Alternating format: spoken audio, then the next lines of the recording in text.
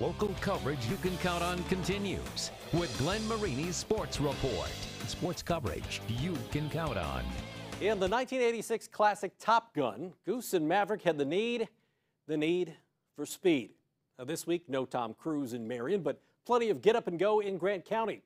Girls regional track meet on Tuesday, boys getting their turn on Thursday night.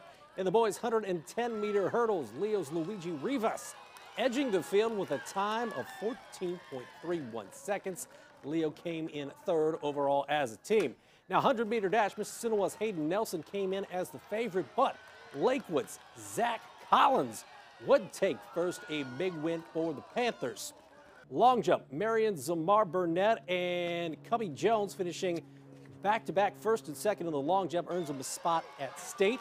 Northrop's Darius Sanders Hayes going to state as well, a first-place finish in the 400. Northrop came in fifth as a team, but the man that really stole the show, Angola's Isaiah Story.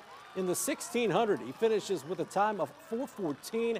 The Hornet Star also winning the 3200, and Angola as a team takes the regional crown at Marion with 59.5 points. First ever regional for the program. Concordia comes in second at 50. I wanted today to be more special because, we didn't have one last year, and this is my last year. So, I had to go put myself out there and compete, and I did, and it paid really well. I'm just glad, we can go to state, and hopefully, God is good. We can win another title. It would be amazing. Yeah, the boys' state meet is next Friday at Ben Davis.